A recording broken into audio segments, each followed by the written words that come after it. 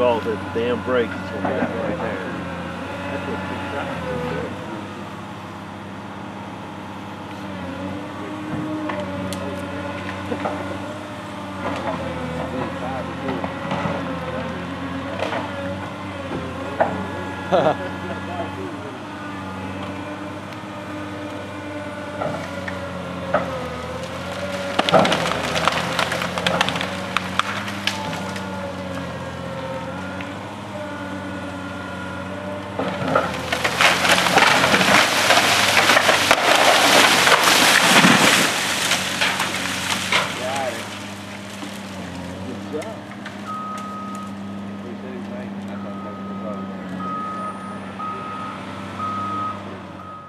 First of November, I got a phone call that from Rockport Fire Department that this thing's been burning several times. They've been down there several times. They can't get it put out. They need help.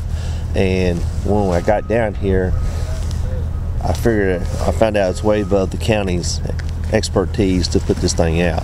So I got a hold of all the state and federal people come in here, and it turned out to be cold sludge on a dam that was on fire underneath. It's been burning several months. It's undetermined how long it's been burning, but it's been burning. The whole dam is on fire. We don't know how far it goes down.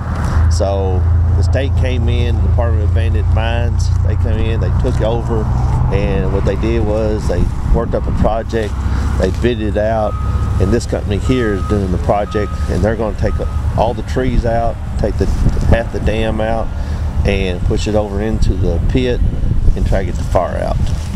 Correct. There's a 5-acre lake behind this dam. It's when I got some people from Armstrong come up here and do a survey how deep the dam or how deep the water is. One end's 12 foot, the other end's 10 foot. So it's about a 5-acre lake, 10 foot deep. A week, Monday through Friday, and they should be done on Friday. That's what the plan is.